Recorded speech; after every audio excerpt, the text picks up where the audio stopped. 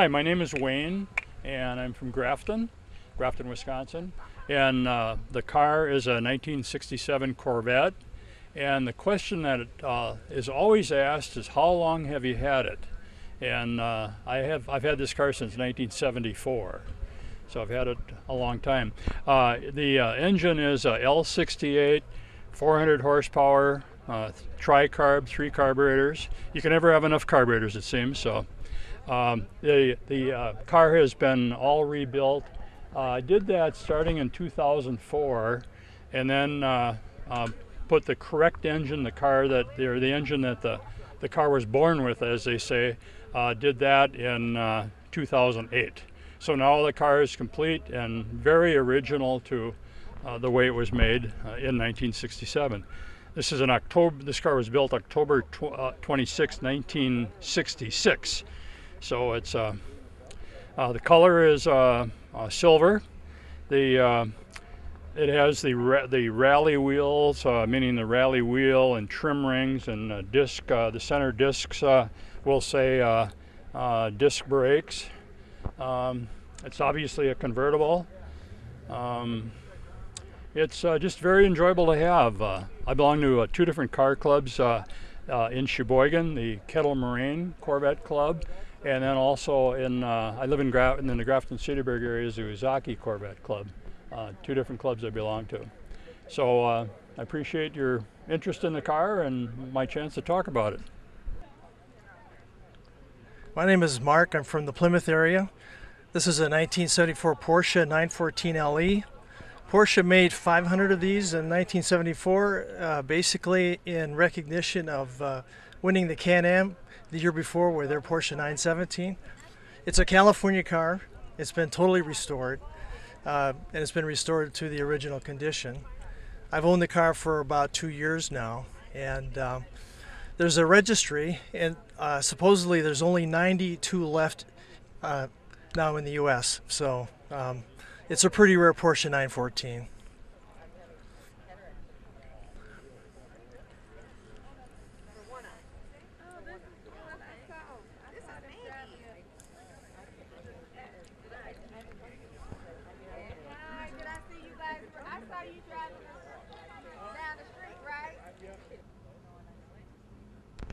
I'm Bob Scheringer from Luxembourg, Wisconsin. The car you're looking at is a 1997 Ferrari 355 GTS.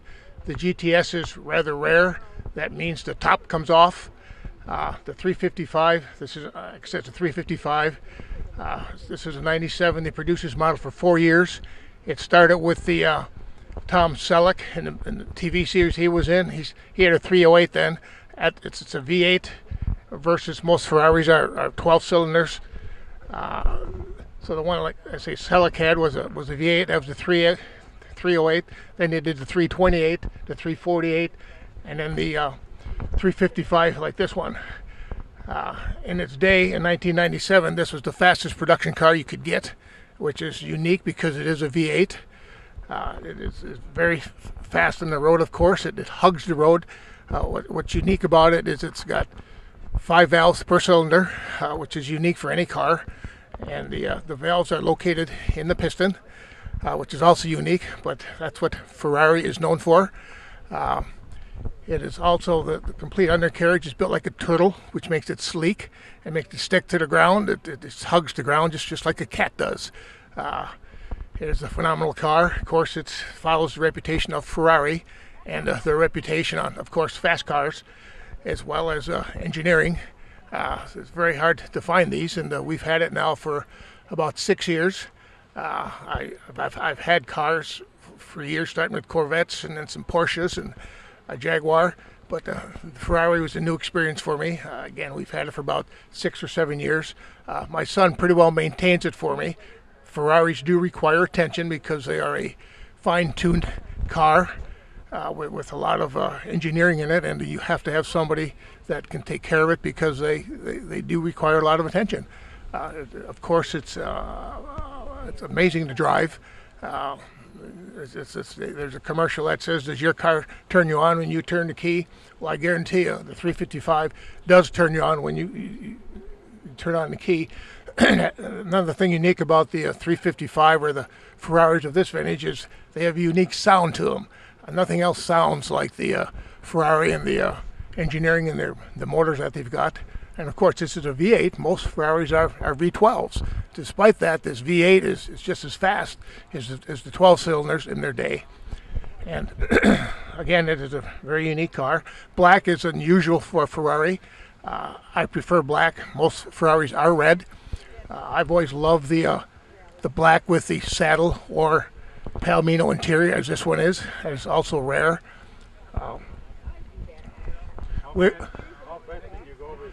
Well, if my wife isn't listening, it doesn't take long at all to get up to 160 down a straightaway, but you always worry about something jumping off from the side of the road and don't do that very often. But we're at Elkhart Lake right now at the beautiful Osthoff Resort. We take it on the track here at times, so some of the speeds we do attain are on a track, but the speedometer reached 200. I believe the factory models in 97 they claimed would do somewhere about 175 or 180 miles an hour. Very fascinating car. It gets attention no matter where it goes, simply because there just aren't a lot of Ferraris around.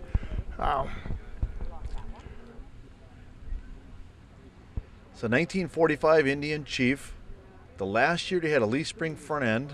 It's a 74 cubic inch with a 3-speed transmission.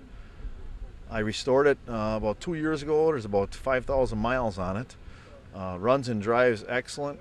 Just a great running bike. It was a civilian bike, so it's a little rare because during the war there wasn't that many made.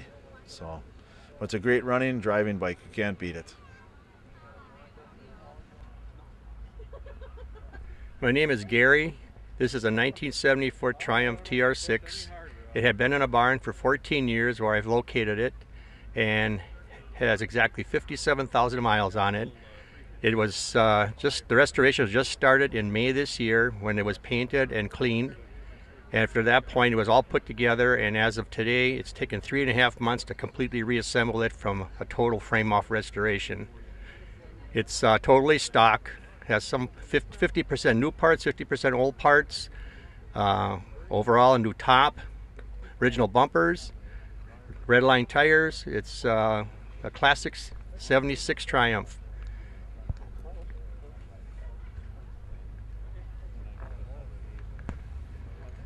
Looking at the dash in this, it's the original dash. It's been redone. And original steering wheel, all original gauges, original wiring. Just by the interior is a brand new interior that was totally restored. It's got a brand new top under the boot cover here.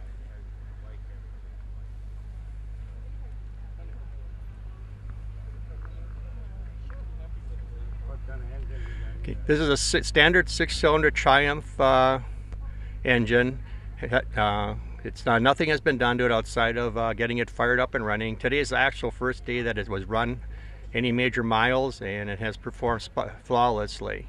How fast can you go with it? This car is capable of whatever the speedometer says of approximately 140 miles an hour. I don't think I want to go that fast with it, not around here. On a track, I would gladly try it. The paint job is brand new. It's not more than since May, so it's like a 3.5-month-old paint job on it, and it's taken a lot of work to get her back together. Hi there, my name's Reed Doman, and I'm the proud owner of this here Triumph. It is a 1969 GT6 Plus, and we picked it up about 4 years ago, and me and my dad we bought it for about $2,000, and we've restored it into this condition right here. And the paintwork is actually done by Prestige Auto Works, and it turned out just beautifully, I would say. A nice signal red. Its original color was a little bit of an off-green color, but we decided to go a little bit more, a little sparkly, a nicer, it's better for showing. But yeah, it's been my pride and joy for the past few years. I love driving it. Hi there, my name is John Doman, and I have been a Triumph owner for about 30 years of my driving history. This particular Triumph that I have now is a Triumph TR3B. It is titled as a 1963, and the car was actually built and titled originally as a 62. That was the last year of the Roadster TR3 series. It was a run that Standard Triumph did on behalf of the North American Dealership Association, because the dealers here were too concerned about the cost and the lack of classic lines that the TR4, which was the follow-up to the TR3, was going to offer the American marketplace. So this was the last of the run, and as a matter of fact, the TR3B TCF series, which this car is, was built by Forward Radiator. That became a subsidiary of Standard Motors at a later date, but due to the fact that the lines over at Standard Motor at that point in time were filled with the TR4 series, they had to spin this one off for production to satisfy the marketplace needs of the North American dealerships. But this also incorporated a 2138cc engine, which was introduced at the time of the TR4, and also the full synchronized 4-speed transmission. Prior to that time, all the TR3s had a first gear that was non-synchronized. The difference between this car and the earlier TR3s is really limited to those two factors. This car now I've owned for about 5 years. Had it totally restored. The work in bodywork and engine rebuild were done by Tom and Kay Kovacs with Forntune in Cedarburg, Wisconsin. I don't touch paint and bodywork at all, but everything else I take a great deal of pride and enthusiasm. It's quite a hobby for me, so I enjoy the time in putting back together all of the clean parts as opposed to taking the greasy ones apart and tearing it down for rebuild. But this is about the 8th Triumph that I've owned over the years now. My 3rd TR3. I still have a TR4 from college years, and enjoy them immensely.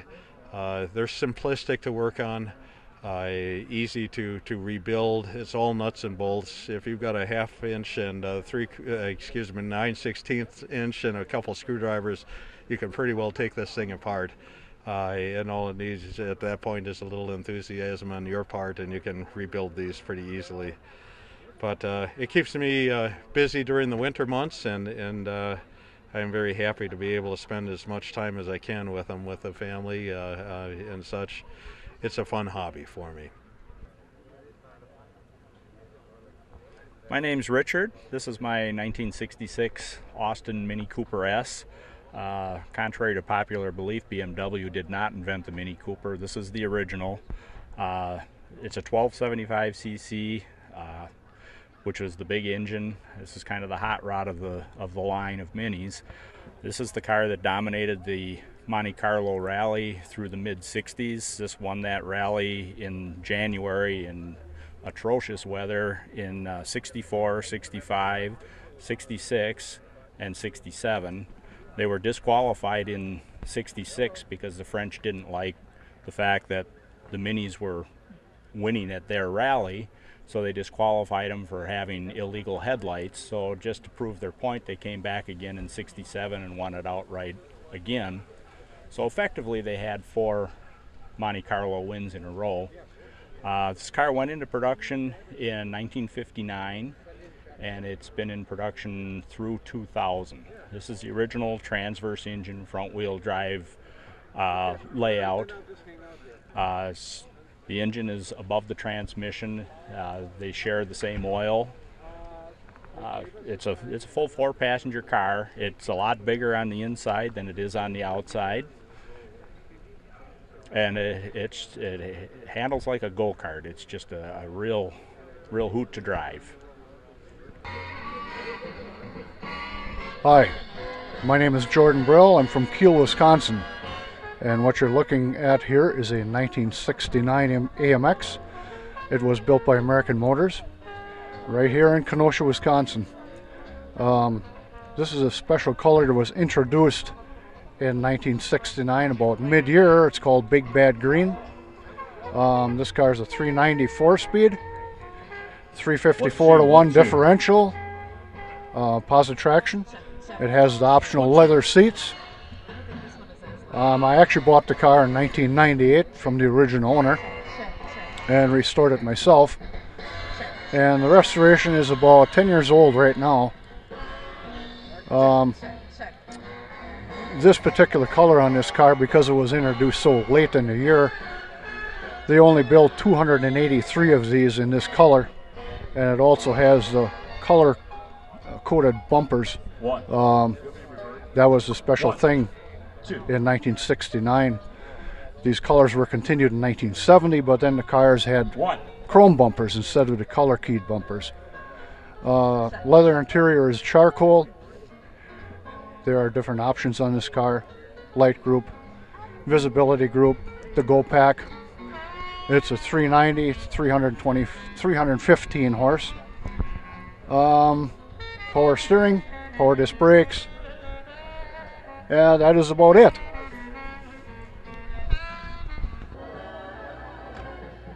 It's a 1967 Jaguar E-Type.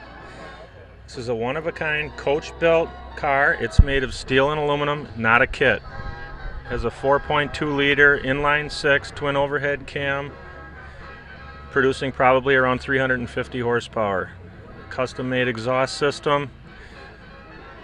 As I said earlier, the scoops on the body are all hand-formed steel. The doors are formed aluminum. Cockpit trim is all hand-formed aluminum. Windscreen, all hand-formed aluminum. The transmission tunnel, formed steel. Car's about 1 foot wider than an original E-Type Jaguar in the rear, and about 8 3/4 of an inch wider than an original stock-bodied car in the front. How long you had this car? I've had this car, I built this car starting 8 years ago. It was a 5-year build process, about 5,000 hours.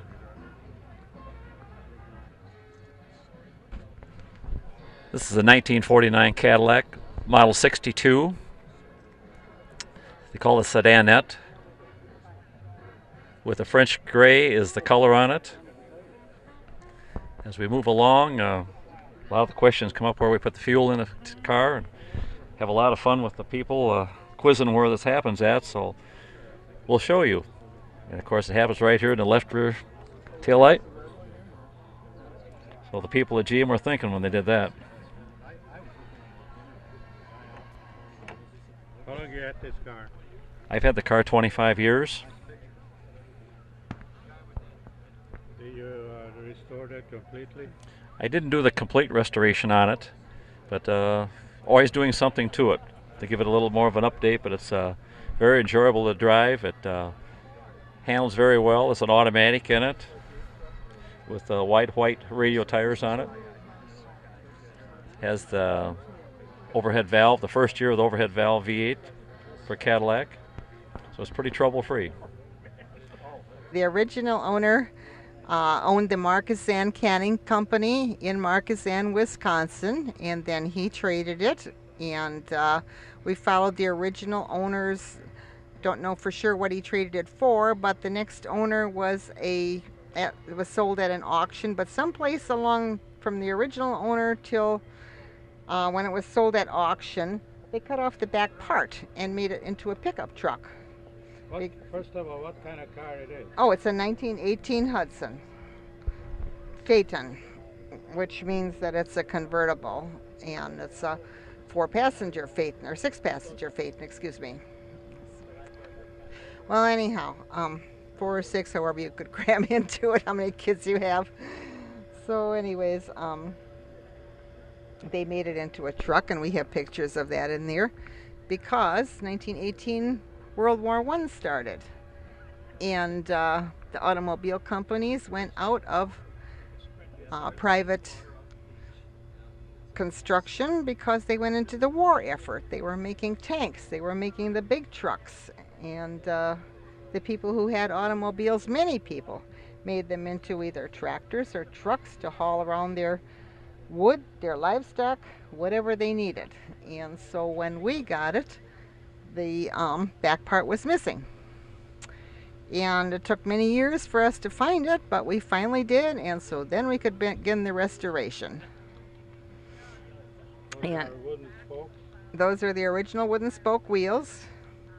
My husband knew somebody that liked to do that kind of refinishing work. Boy, am I glad he didn't stick me with that job. But naturally, we do not drive it at highway speeds because we just kind of like to keep our hide intact, and everybody else too. It has rear wheel brakes. It does not have front wheel brakes. That's another reason to keep it off of highway speeds. We just drive it around the village. Hello, and today we're looking at a 1930 American Austin coupe.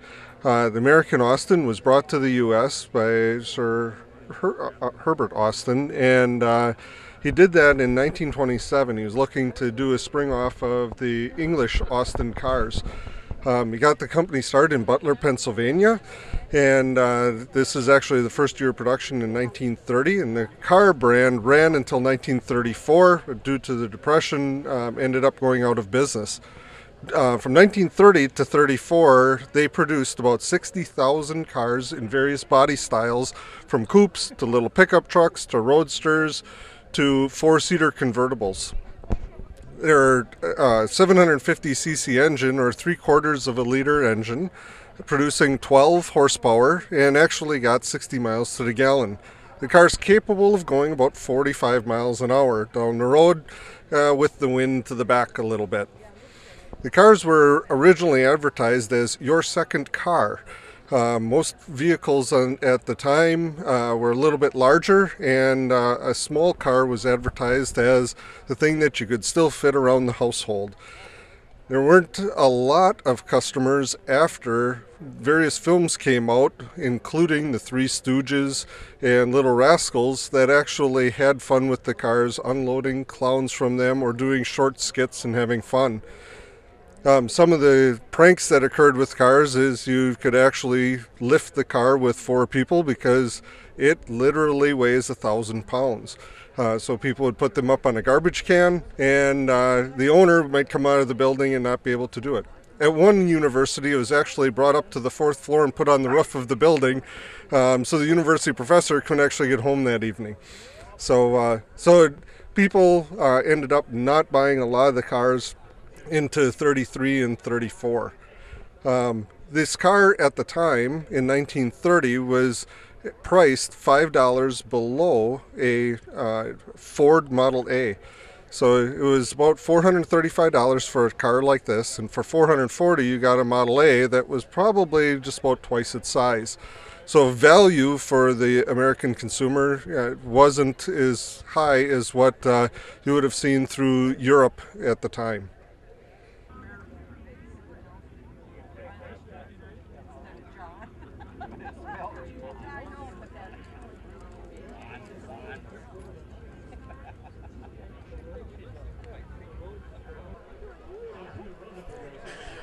Hi, my name is Bea Holfelder, and this Sunbeam Tiger belongs to me and my husband Tom, although I'm the original driver of the car.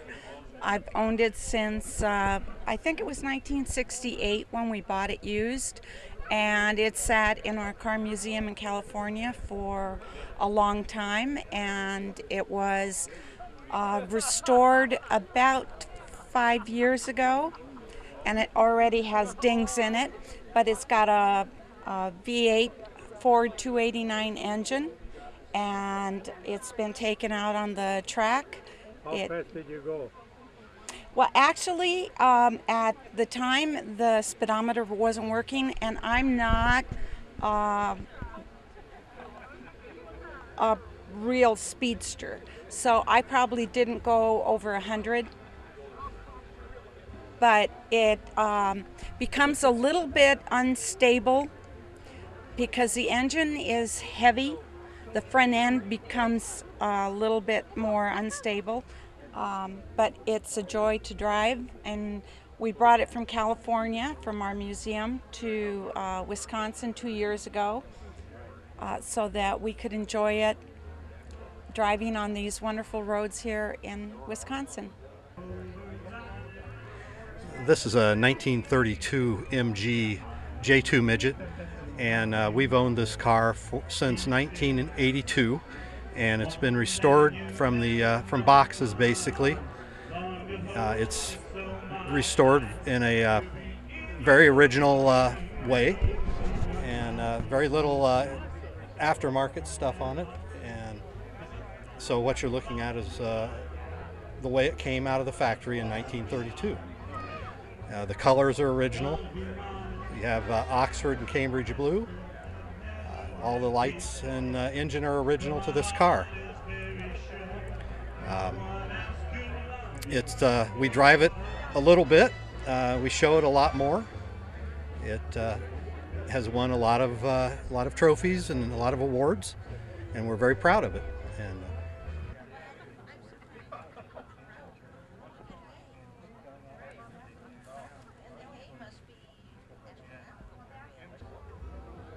okay, it's a 1974 Ferrari. It's called a G246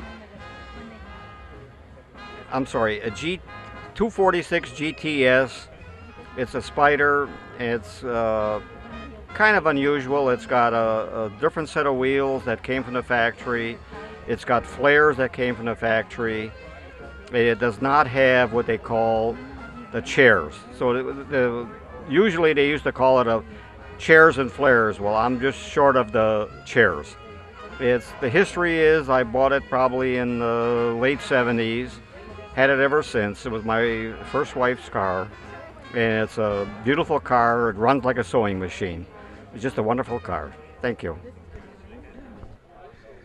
This is a 1962 Pontiac Grand Prix, the first year they made the Grand Prix. It's a total frame-off restoration. I bought it 4 years ago in Pennsylvania. It's got the original interior and glass. It's got a 389 tri-power engine in it with about 318 horsepower. It was fully restored,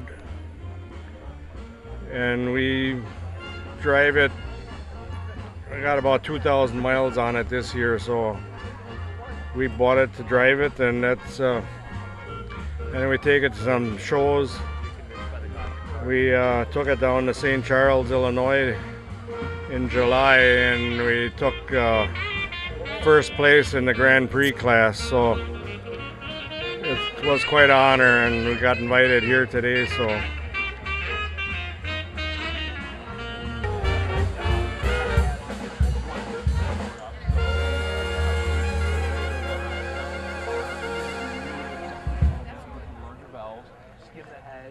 Compression a little.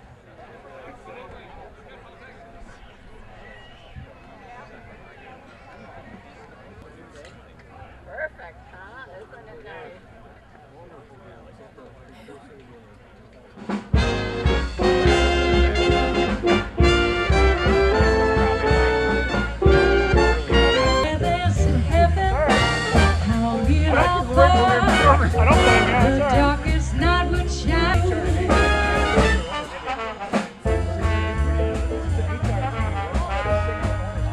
About when love is far away too, till it comes true that you love me, I love you. Somewhere there's music, it's where you are. Somewhere there's heaven, how near, how far. The darkest night would shine if you would come to me soon. Until you heal, how still my heart. Until you hear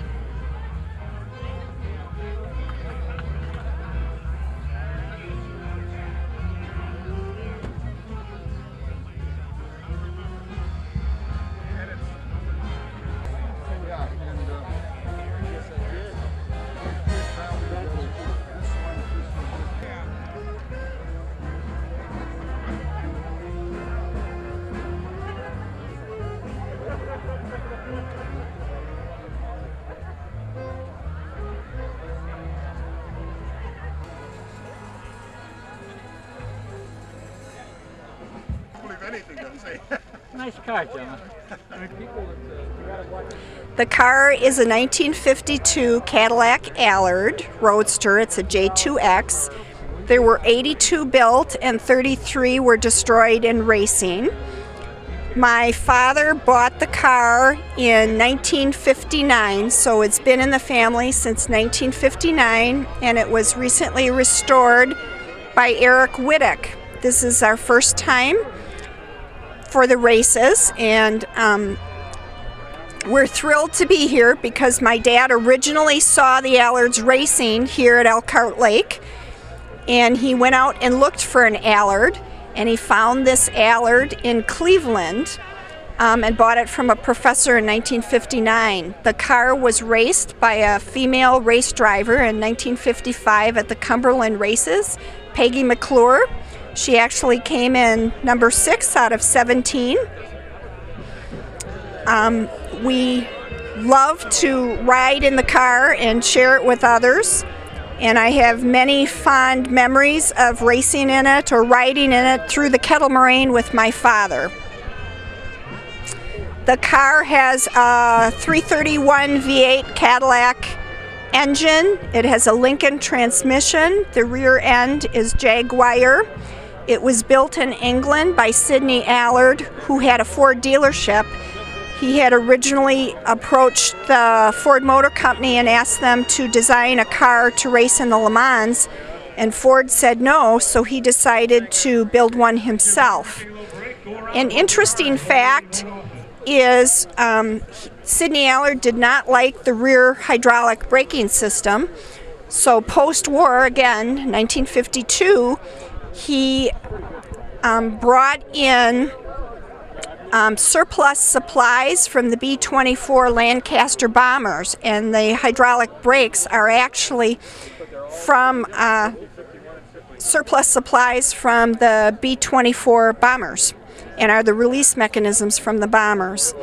The car is about 2,700 pounds. The engine is about 790 pounds in weight. It's an aluminum body, and it hugs the road and flies like a bat. And we're thrilled to have it here at Elkhart Lake to share it with others. Thank you. I'm John Seaman, and I'm here at Gather on the Green. And this is a 1935 Ford Woody station wagon with a very early Adirondack guideboat that was made about 1895 to 1900, the best that we can figure out. The Woody station wagon came from Camp St. Mary in upstate New York.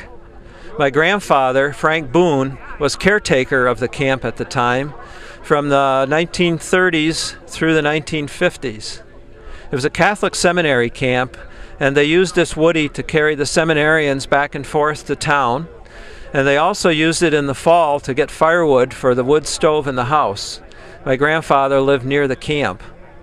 When I was growing up, my family used to ride in the Woody occasionally, and I can remember sitting on the tailgate swinging my feet as a kid when I was growing up.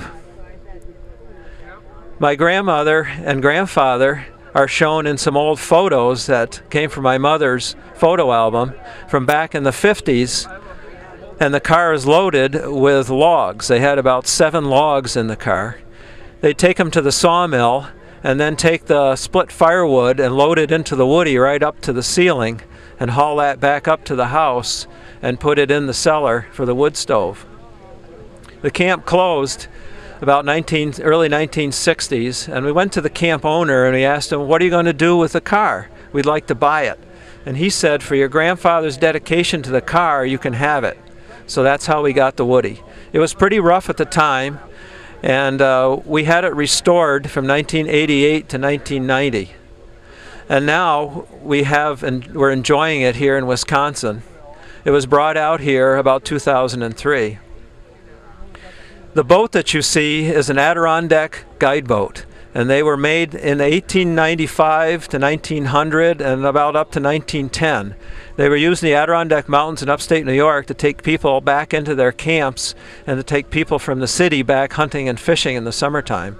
The guides would build these boats, and they're very unique construction. They're made of spruce ribs with pine planking.